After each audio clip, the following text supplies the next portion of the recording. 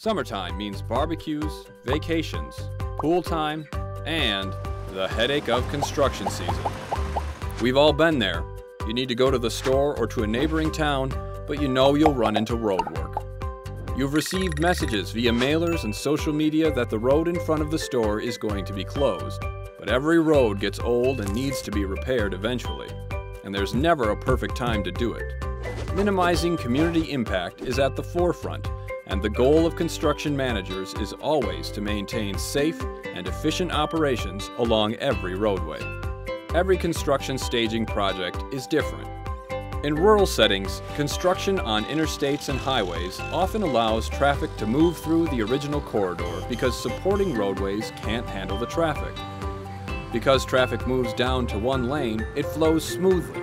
Drivers can take their designated routes, and construction can continue.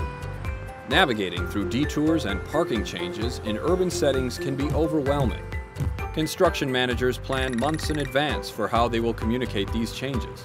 Message boards on the side of the road communicating what road will be closed and what road to take instead, social media posts, flyers, and emails all let drivers know ahead of time that there will be changes to their route.